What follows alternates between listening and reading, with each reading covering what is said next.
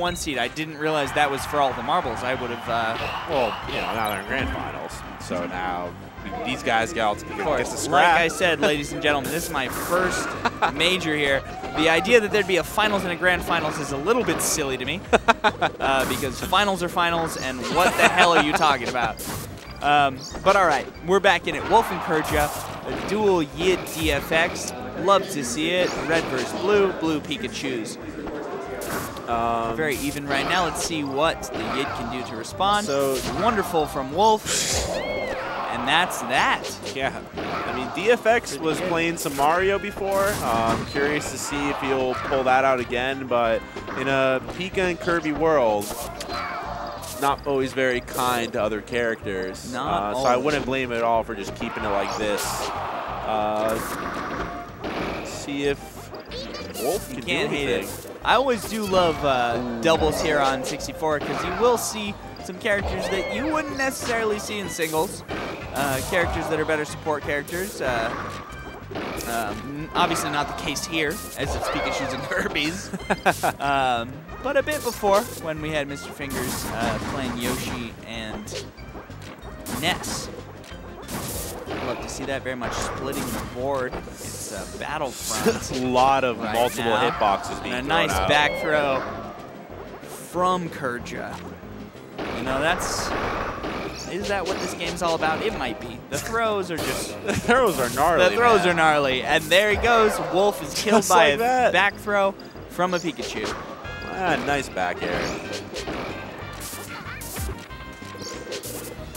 I will say, I always appreciate that that no matter who it is, Pikachu's probably wearing a party hat. Just lightens the mood a little bit. Oh, and a chase off the edge. Wolf is hit off. Any follow-up? Nope, he makes it back safely. Up aired, and a fantastic down B. Doesn't kill, unfortunately, but the mental damage, though. It's true, the read. You don't see the down B too much. Wolf takes out the Yid. Unfortunately. Nice. That's a classic Pika. Looks like just blue take him team across is fighting the back. A big throw from Kurja. And some nice damage from Wolf. This is dead even. Crazy. Back throw, it is dead even.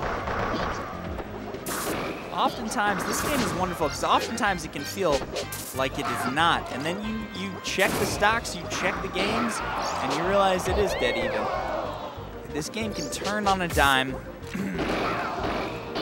and that's the beauty of it. Nice back throw from DFX.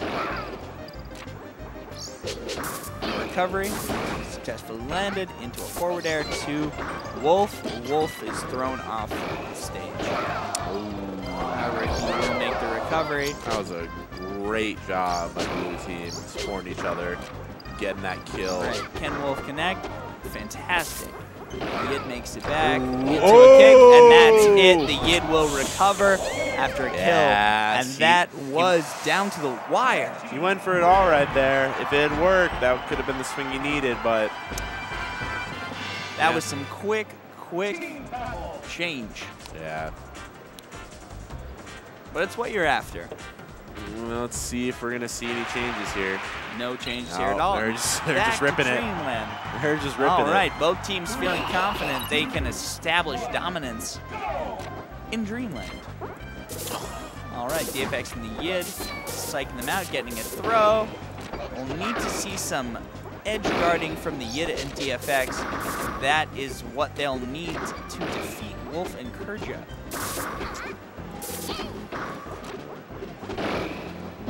Wolf right here kind of just threatening with that up tilt. Almost nets him a kill. With the back air there. I mean, the Kirby just standing there. It's really intimidating. Kirby on Dreamland. He's just kind of, I mean, yeah, it's home field advantage always first makes off. me uncomfortable. But look at that. He just kind of, he just waits. Forward smash. I mean, it's what you can do. It's doubles. People are distracted. People are stressed out. And you got to take advantage of that. You're Kirby. You're a puffball. You're a brick wall. You can be a lot of things. You're a lot of things. you're a sword slashing guy who goes straight up and straight down. And a nice back air from the Yid to kill Wolf. And again, fantastic. The Yid and DFX are up, both getting a stock on Wolf and Kurja. DFX leading the charge, it looks like. Wolf is in there with the neutral air to get the Yid outside the box. He's back. Wolf off stage. The Yid trying to defend. Nice up B to save himself. However, like always, it'll become a 2-1. Nice defensive maneuver from unfortunately killed. However, kept them at bay for a long time. Oh, that might be it. If the Yid and DFX get a kill on Kurja, they'll even these odds. It's just a matter of if they can and how hard they can. And that'll be it. Yeah. DFX and the Yid are up this game.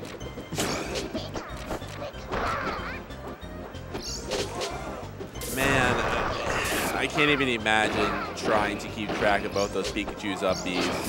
Oh!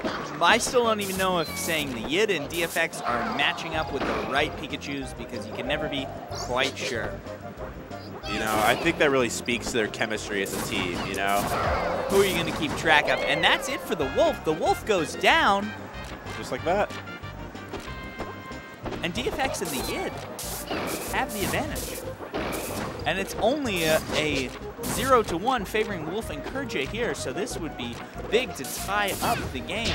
Ooh. Who knows? And that is that. But there's going to be a stock share from DFX and the Yid, of course. What else are you going to do? That was a really, really good double hit. Ended up killing Kurja. Nice decision. And we'll see what happens. I truly love this game. How quickly it can change is just fantastic. Wolf. And when you have a teammate to protect you while you recover, which is the most brutal, punishable part of this game, and that's it for Wolf.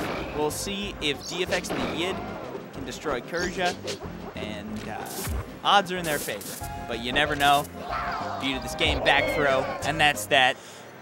As it always ends. Games with a good back throw. At 1-1. Do you think the back throw is good in Super Smash Bros. 64? Well, objectively, it is good. As Love in, it. Is it? It is a very powerful technique. You could definitely argue whether or not it's good, as in chill, cool to watch. Cool to watch. Well, et we cetera, differ greatly on these fundamental matters. I think it is cool to watch.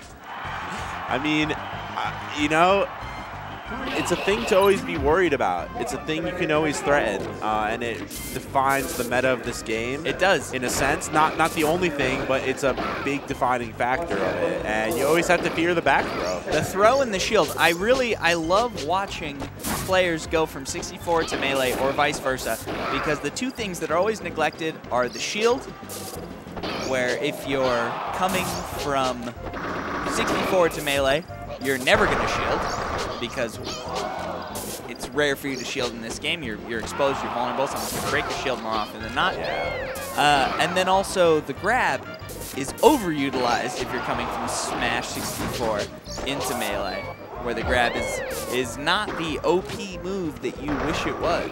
Well, melee, it's still pretty good, but you won't necessarily get kills off of grabs straight up. Exactly. Yeah, that's what I'm thinking. Your grab is not the be-all and end-all of your move.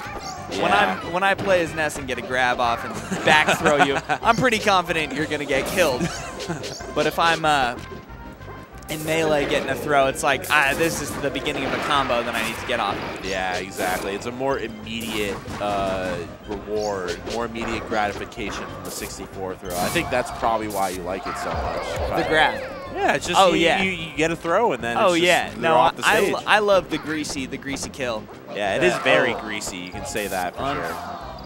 There we go. All right, Wolf and Kurja up. These are all very even sets. These players they are. They're evenly exciting matched. to watch. Very exciting to watch.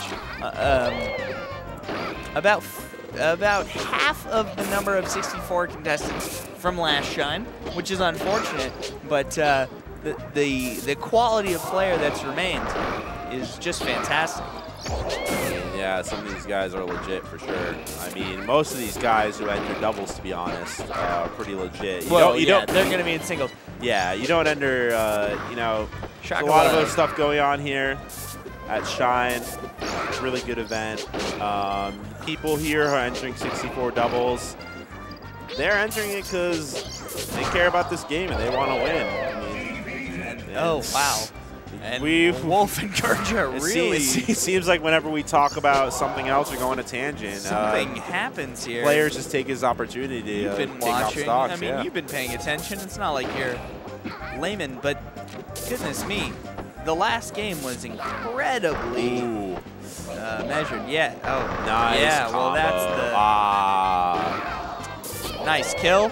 Great kill from DFX. Double kill? 2 kills. Fantastic. Always love to put that on the board. It's still best of 5, even if he loses this one. And a back throw. Nice. He's got him where he wants him. He's a spicy little electric mouse, and he's not going to take no for an answer.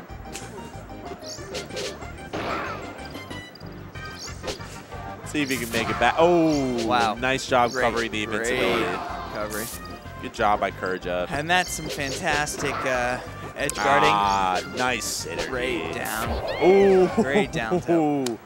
Kurja says, wait 1 second, I'm not done with you yet. And that's how it goes. Sort of a strange turnaround. That game 3 seemed like a sort of throwaway. Yeah, I mean, that's how it goes sometimes. You know, you'll just blink. Yeah, and you lose control. Yeah, seriously. You lose control of the match. Well, that will go to Wolf and Kurja. And these guys are just sticking to their guns. You're not seeing any of that crazy counterpicking stuff truly here. Are. And it's not been wrong. I mean, that last game was the first game that seemed to favor Wolf or Kurja. I mean, for the most part, it's been some pretty heavy, balanced play. And I'm liking seeing DFX go after Wolf here. Right now, Nice hit on Kurja. Double Pika's kind of taking control a little bit. Double Pikas are taking control. It's bizarre to watch from last game where I feel like now they're working as a unit. Unfortunately, the Yid just hit DFX. But, you know, you can't play this game without friendly fire. The Yid says, hey, DFX, get out of here. I'm trying to kill these guys. That's a great showing from the Yid and DFX. 2 quick early stocks. Not too much damage, although now it's piling up.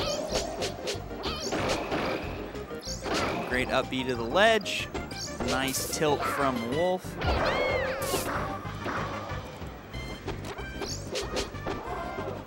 Nice recovery from the Yid. All right, and a forward smash from Wolf to end the Yid's career. And a throw. DFX has gotten Wolf off the platform, which of course Kirby, the craftiest recoverer that ever did live, and that'll be a nice hit. Will of course have his jumps back. And a nice recovery from Wolf. Goodness me. Just Kirby's just watching smacking. Kirby. Woo. Kirby's just kind of smacking everyone. You hate it and you love it. You gotta respect it. It's just so frustrating. You see that right there out in the blast zone. And that's it. All right, still even, and that'll be it. Goodness me, that was a quick death from the Yid. And now these games have taken a turn. Perhaps some overzealous aerial combos. Combos off the ledge. Somehow, despite it all, Wolf and Kurja up 1 stock. That was a crazy sequence of events. A lot of blasts. Nice job getting out of that with the up B. You're going to see Pikachus do that a lot. Wow. It's one of the best ways to get out of combos in this game.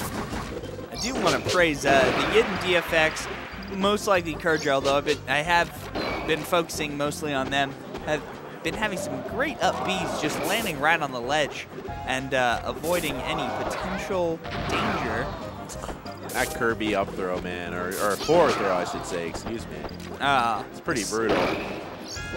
Well, Kirby's he's a brutal character. It's pretty surprising considering he could arguably be the cutest character in this game. Yeah, Definitely the cutest character, no questions asked. He has the most brutal throw. He actually just takes him from the top. Because he slams him. He slams him. That's pretty violent. I do think that, for me personally, you know I love Ness. Yeah, that's right.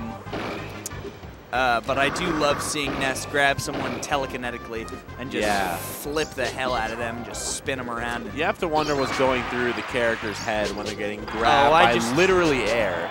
Nothing else. Well, you know, it's one of those little things, you know, when in Melee, when Peach slaps with her crown, Mewtwo picks up items with his mind. I just love that little detail that Ness is... And that's it. Yeah, I mean, great showing by all the players. Again, this has been a really